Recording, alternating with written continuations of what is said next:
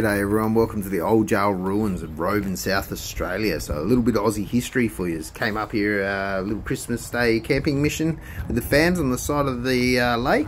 Ran into town and discovered this place. Now, a bit of history. Earth closet. If you ever wondered what this thing was, it's a pooper. Hey, not bad. So, facility opened in 1861. Complex contained 4 holding cells, a receiving yard, and a keeper's residence, which you can see through here, getting fucking booked and dragged through. So a bit of carry on back in the day. Jail security came into question in 1863 when 2 men managed to escape after making an opening in the back wall of their cell.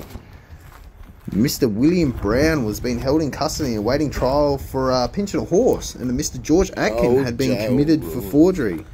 Now, they used a hook wrench off a window and window shutter to chip away at the mortar and remove part of the soft stone wall. The cells were later reinforced with iron plates believed to have been taken from a local shipwreck, which you can see in the distance. Right.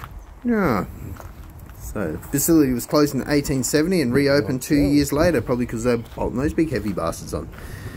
And then another prisoner managed to escape while being taken out to chop firewood. A Greek seafarer by the name of George Catacola dazed one of the screws by hitting him in the head with the axe handle. That'll bloody do it. You're going to get locked up in So they fired 2 cannons to alert the town and its police troopers, but he did one of these ones. He's like, catch us later.